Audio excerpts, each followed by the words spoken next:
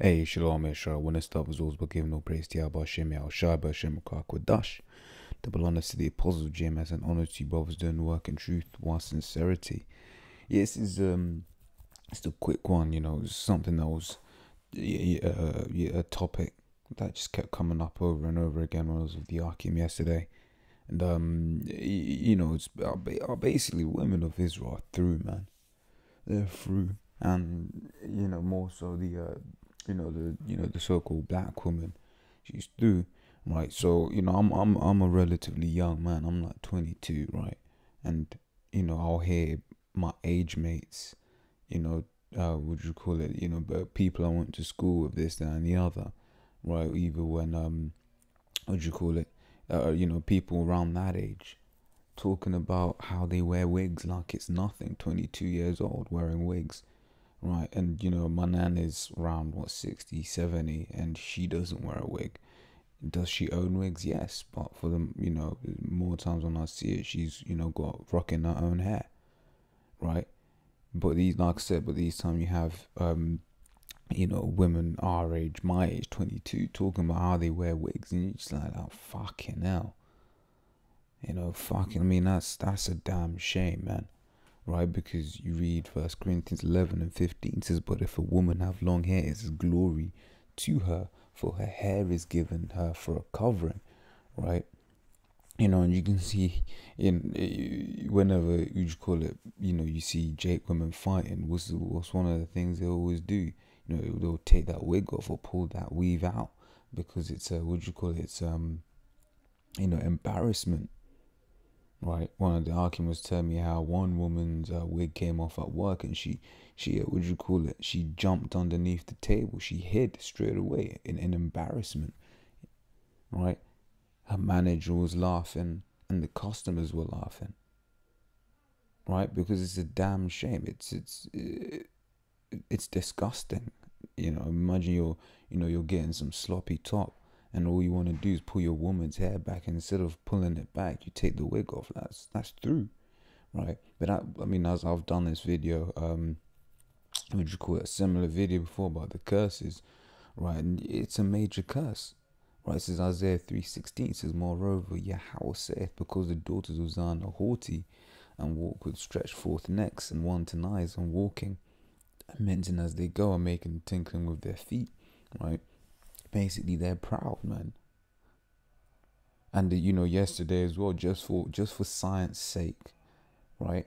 I basically performed. I was with the Archeum, just going for a walk, and that I performed an experiment, right, where you had one Jake chick who was fucking overweight, it was disgusting, and another Jake chick, both wearing ugly weaves or wigs or whatever, right? And I very politely said, "Hey, how you doing?" Right, and you saw they didn't even want to chat to mans. They didn't even want to say anything. Yeah, I'd say the same thing to say heathen women that walked past, and they were digging.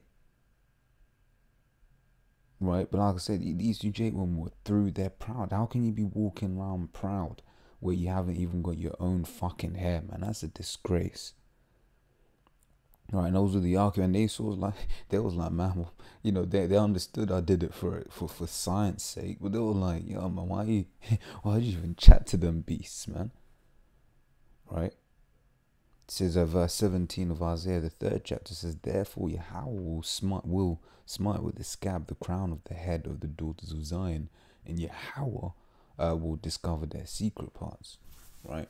So yeah, the fact that the Jake woman hasn't got any hair, that's a curse of the Lord, right? Because as we read here, 1 Corinthians 11, that is glory unto her, right? Which is why we don't have our women in order, because that's a glory unto the man, right? Where does it say? It says it somewhere here. Yes, yeah, so verse 7 says, for 1 Corinthians 11 and 7, so for man indeed ought not to cover his head, for as much as he is the image and glory of the Most High, but the woman is the glory of the man, right? So when you actually read 1 Corinthians 11 chapter, what you understand is, if I remember, was it Jeremiah 3 or Jeremiah 6? Might be Jeremiah 6. Alright, it says Jeremiah 6:2 says, I have likened the daughter of Zion to a comely and delicate woman. Right, so the nation of Israel, we're the Most High's woman. Right, so which is why we don't, we went the fuck off. Right, so if the Lord can't have his women, why can we have our women? Right, now our women are off, which is why they don't have any hair. Right, and that's a curse, and this curse is you know it's a curse because you, for instance, I'll be reasoning with not reasoning. I remember there was one mixed, quote unquote, mixed race girl, right, and then she had short hair, and I was like, oh, how come your hair's short? And she basically was like how the black girls told her to cut it. Why? Because ultimately her herself was a nigger woman. She was a nigger woman. She just looked, quote unquote, mixed race, as you know, as people say in the common world, right? Why? Because these curses pursue thee, man. You know, you read Deuteronomy 28, it says these curses shall pursue thee and shall be upon thee for a sign and for a wonder. Right? But yeah, that's mainly what I wanted to touch on, man. You got a black woman just walking around proud, but she doesn't even have her own fucking hair, which is a disgrace, right? But the flip side is, man, you know, in the kingdom, right, when we're glorified, when we're right, you know, and that's the thing. If the Most High's woman is right, then our woman's right. Then our woman has her own hair, right? Because it's not right that chain is ever broken. How we cannot be right with Most High's woman, but our woman can be right. You see what I'm saying? So yeah, Lord's will, you know, say this quick one. Lord's will been edified, and that I'll say shalom.